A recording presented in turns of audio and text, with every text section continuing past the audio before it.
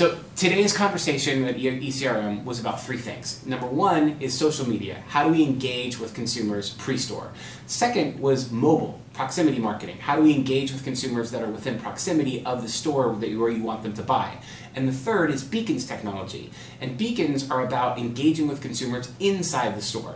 And the differences between these three is you see this entire customer journey from initial consideration to initial engagement to actual purchase behavior.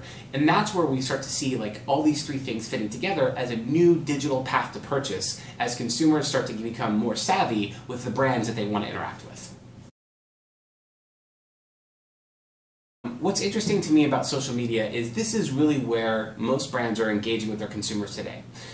Unlike traditional broadcast media where you're sort of talking at people, social media is a two-way medium that we can actually engage. Now, we're engaging at various different points in the customer journey.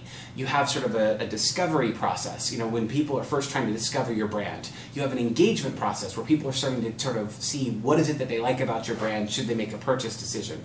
Then you have the actual purchase and transaction itself, and then you have advocacy.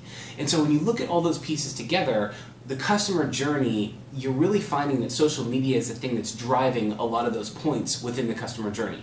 Now, yes, there's different ways to go out about and engage customers, but if you think about sort of how you're using social media to both listen to what your customers want and then engage with them on your products, this is a place where you can start to help with the pre-store sales activities. Before someone ever walks into a store, they need to know about your brand, they need to know why they should be buying your brand, and then that will help them take them through all the way to the purchase cycle when they actually are standing in front of the shelf looking at the brand that they've been engaging with you on social media.